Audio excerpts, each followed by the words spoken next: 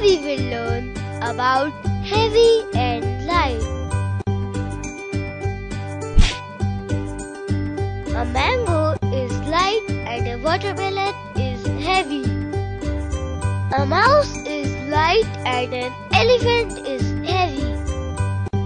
One book is light and 6 books are heavy. A balloon is light and a brick is heavy. This is a weighing scale. The side which is heavy goes down and the side which is light goes up. An apple is light and a watermelon is heavy. One book is light and 6 books are heavy.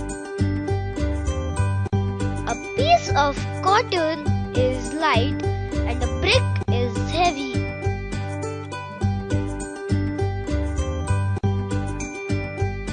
This side is lighter because one kid is sitting. This side is heavier because 2 kids are sitting. Lighter side will go up and heavier side will go down. Seesaw is now balanced. Both sides have same number of kids.